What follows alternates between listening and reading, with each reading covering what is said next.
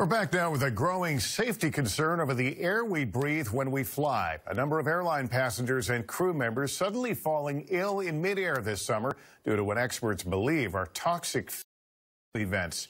NBC's Stephanie Gosk explains what they are and the danger they pose. A JetBlue flight makes an emergency landing in Buffalo, New York this month. You might have more than one patient there. They're not sure what this smell is. This video from a passenger shows firefighters on board while he starts to feel sick.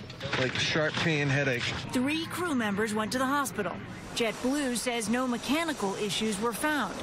The incident sounds eerily similar to something American Airlines pilot Dennis Taser says he experienced in June. We all immediately noticed the smell. Taser says the fumes came from the engine and smelled like dirty socks. That can incapacitate a pilot, which takes us out of the game, which is a horrific ending. Most planes use a combination of air in flight, a mix of recycled and outside air, which is siphoned through the engine.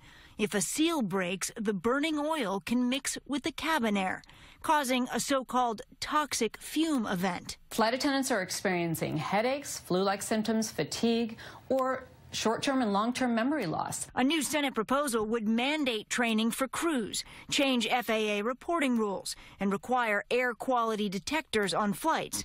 The bill's sponsors say these toxic fume events happen up to 5 times a day. The FAA's numbers are much lower. In a statement, the agency writes, the cabin environment in the vast majority of commercial flights is safe. However, we are concerned that if certain mechanical failures occur, the cabin environment may contain contaminants. You are stuck in that metal tube until it gets on the ground.